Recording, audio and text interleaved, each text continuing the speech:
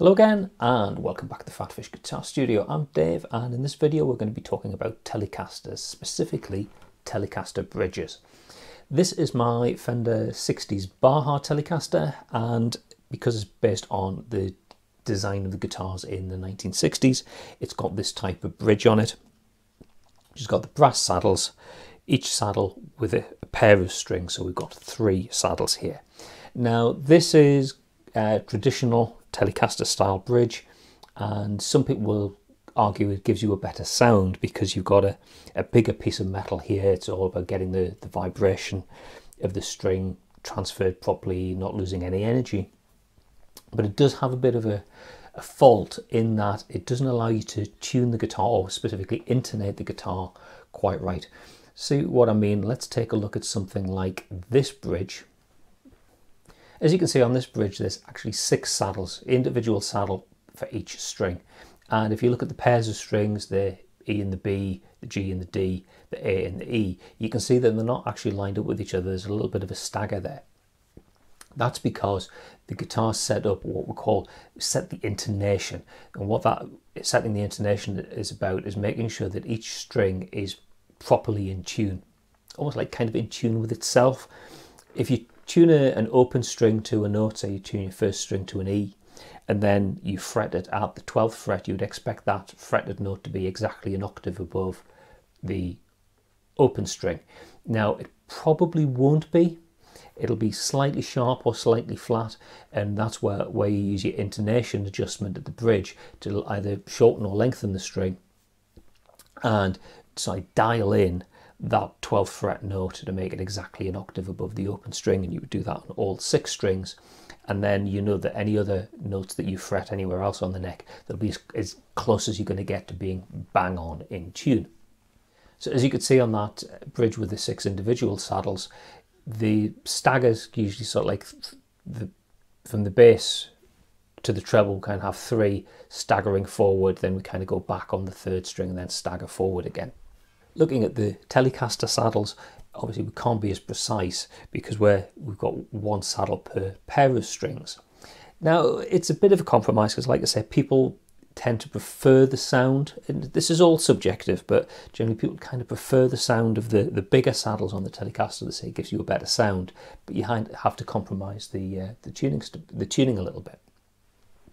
So is there an answer? There is, and something I thought I'd try fitting to this guitar, and it's these. So these are Goto In-Tune saddles.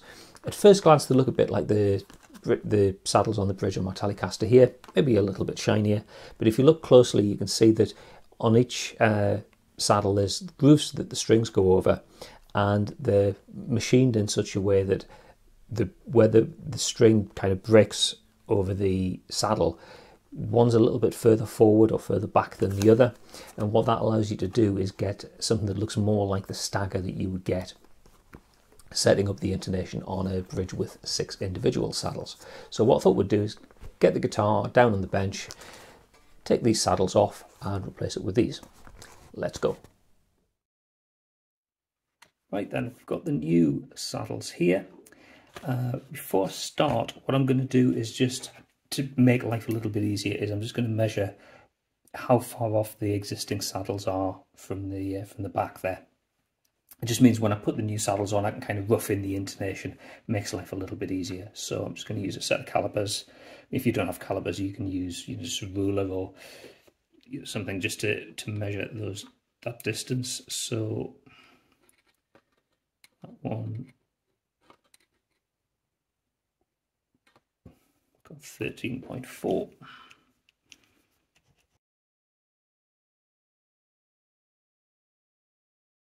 This is just rough. I'm not being super precise. We'll call that 14.8. So I've got a measurement that I can kind of rough the intonation to later. Okay, so to start off with, then we'll get the strings off the guitar and then take these saddles off. Okay, so that's the old strings off. So now it's just a case of going in with a Phillips head screwdriver into the bridge saddles and just slackening the screw off. Once that's right the way around,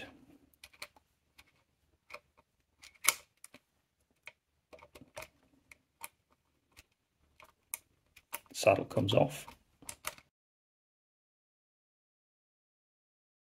Take that out with the spring. Just give that a couple of turns just to keep that, put that on there so I don't lose the spring. And take the other two off.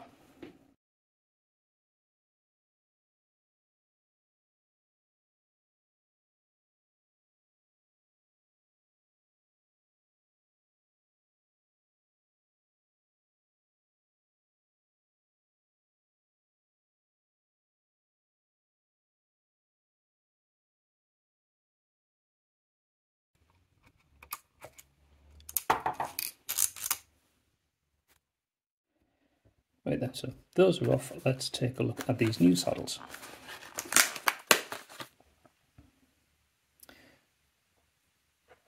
So comparing these with the ones I've just taken off, yeah, the new ones are a little bit shinier, but whereas on the old ones the string just goes over that barrel, on these new ones, hopefully this will focus, you can see that where the string goes over there's a point for the string to pass over.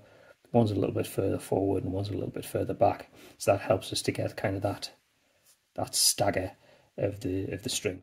Okay, so I'm expecting that this is going to be a bit fiddly because I'm working against the tension of the spring and whatnot, but screw goes through there, spring goes on there.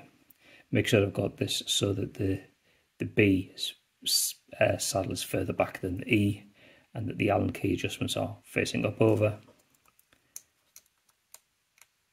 Get that on there, just give it a couple of turns. That's held in place. Now I'll just get the screwdriver and tighten that screw up a little bit. I'll get all three on, then we can measure the distance between the back of the bridge and the saddles and get the intonation roughed in before we put some strings on.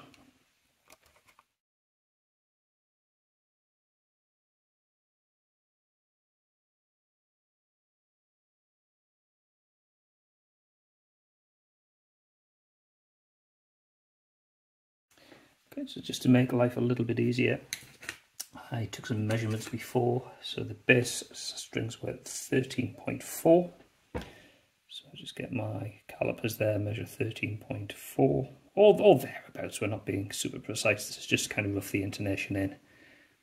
Okay, so they need to come up quite a bit.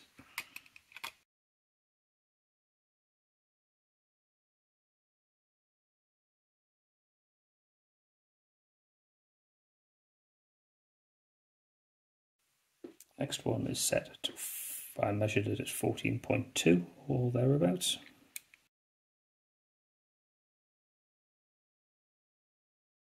Close enough. And the third one was 14.8.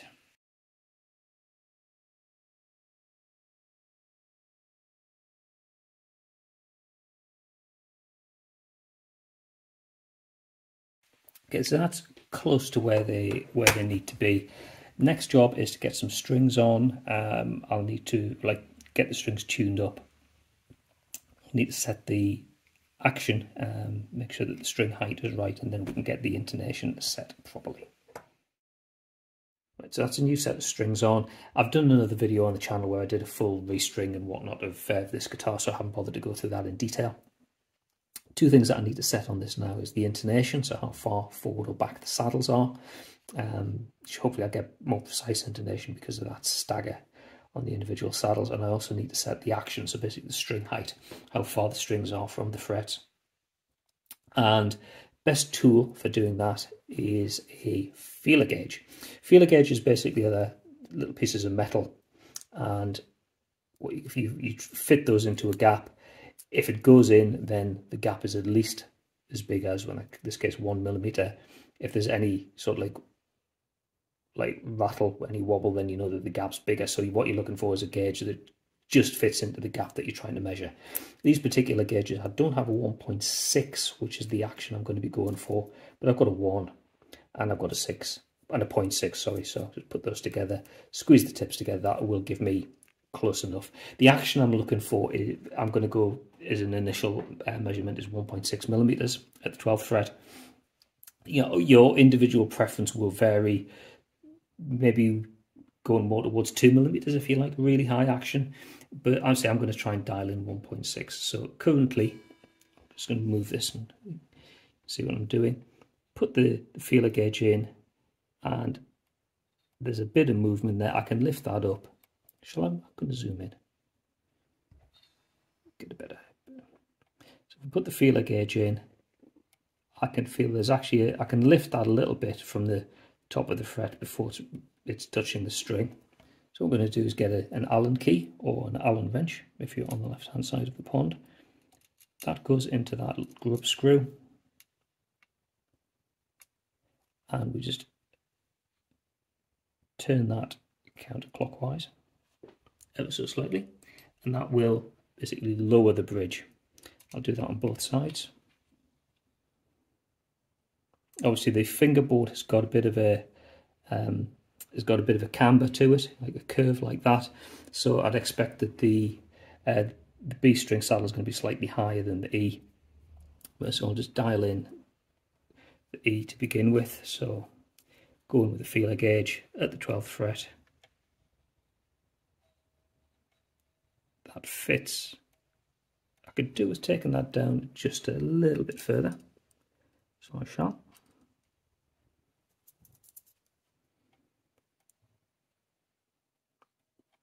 Yes, I can put that feeler gauge in there under the fret, under the string. It's touching the fret, but there's not a whole lot of slack there. So do that on the E, same on the B string. Now the B string actually is a little bit too low. So if the string's too low, same thing again, put the Allen key in there and turn it clockwise.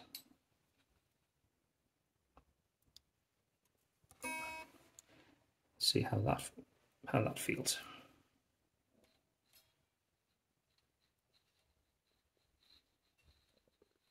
Yeah, that feels pretty good. So I'll go through and I'll do the same thing on all 6 strings.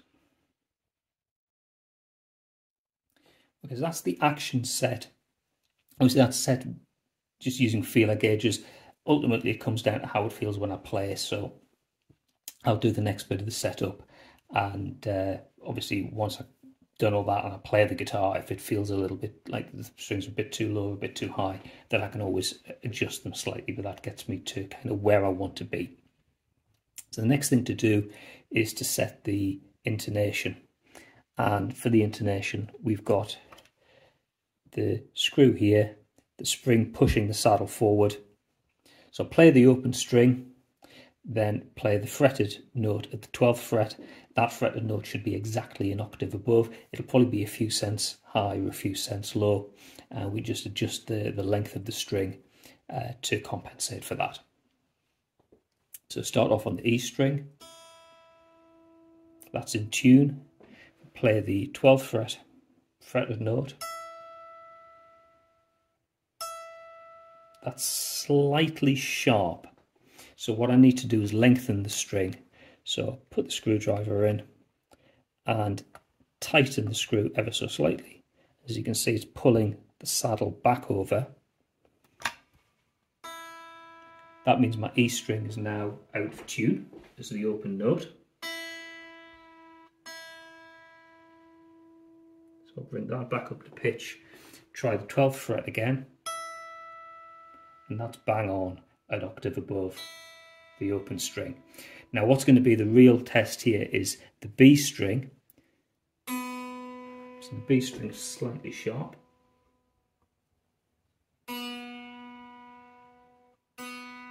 Get the open string right. Now let's try the 12th fret on the B string. And that is bang on. So by having that part of the saddle a little bit further forward and that part of the saddle a little bit further back, allows me to get that stagger, which means I can get these two strings both perfectly in tune and intonated. With the old style saddle, there would have been a bit of compromise, or one of those would have been a little bit sharp, or maybe one of those would have been a little bit flat. So that's the top 2 strings done. Let's try the same on the other 4 strings. Thing to remember when you're dialing in the intonation on the bench like this, try and put the same amount of pressure on the 12th fret that you would normally put on when you're just playing the guitar normally. Obviously, if you squeeze too tight, you're going to take the string a little bit sharp and you won't get an accurate reading. Right, so that's the intonation set. It helped, I think, having it roughed in by taking the measurements off the previous saddles, so I knew roughly where I was. I got quite lucky that the E and B saddle was pretty darn close just by that initial measurement. So I'm really pleased with the way these have tuned up. So I've got the perfect intonation on each pair of strings. There's no compromise by one being slightly sharp or one being slightly flat. That's all done, like I say, on the bench. The string height, I may want to adjust that, and the intonation, I'll check that again from like a sitting position when I'm playing it like normally, if you like. So I'm make sure I'm putting exactly the right amount of pressure on the strings, but I'm pretty happy with the way that works. Okay, hopefully you found that interesting, and maybe it's just inspired you to do a bit of an upgrade on your own Telecaster. As I said, these are the Goto In-Tune saddles.